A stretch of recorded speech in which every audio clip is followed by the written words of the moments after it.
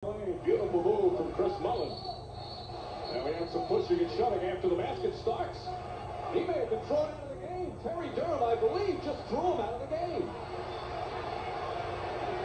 Durham signaling, pointing his arm up in the air as if you're ejected. Did not make a technical foul sign, but Warby threw him out.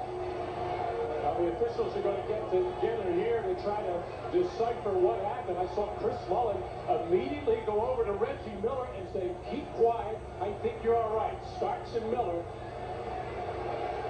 coming off the baseline, getting all tangled up. Nothing unusual there. But now Reggie Miller getting his arms up and under John Starks, and then Starks trying to disengage himself. Threw his arms and flailed, and no doubt caught Reggie Miller. Durham throwing him out. Oh yeah, left elbow right into the face of Reggie Miller. These two have a real history. Obviously, several years ago, Starks with the headbutt on Miller. They've gone at it a number of times. But it's such an important game for both teams to get involved in this stuff and have a chance of being thrown out is absolutely ridiculous. Starks has been under control most of the playoffs.